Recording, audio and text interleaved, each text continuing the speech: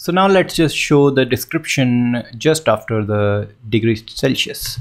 So let's say Dubai. Yeah, it's working. Yeah, it's very cool. So Bhopal. Now Indore. Woohoo. So good. Actually, it's not indoor, it's indoor. Okay, so if I go to this page source or page weather app, it's not there. I think anonymous and nothing is there. Let's move like this. We have this. It's not opening, so let's reopen, search for page weather app, weather. So on this weather, just have this weather. On the first one we have this description. Let's just show this. After this we need to show how we can show that. It's very easy. Just after this, inside this p tag, I'm going to open span and I will say weather dot description, and let's give some class of caption, which is going to make it very small, and margin left of 4 so that it will be moved apart. VF,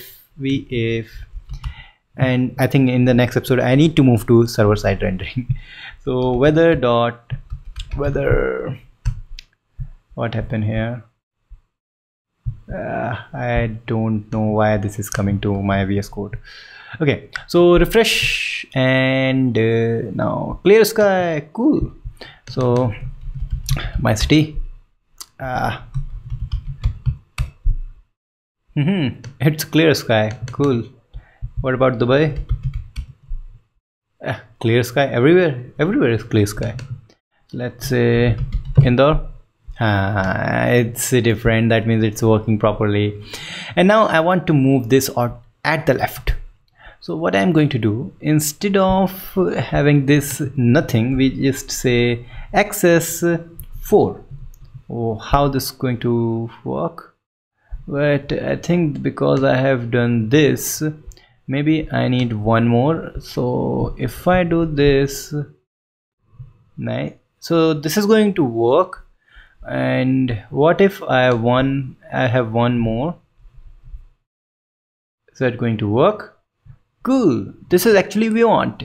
So here's the temperature. Here what I'm going to do, I'm going to show wind and pressure, and here other related things like minimum and maximum temperature. That what I have explained to you. So this is how we are going to move in the next episode. So let's move to the next episode, and till then, goodbye.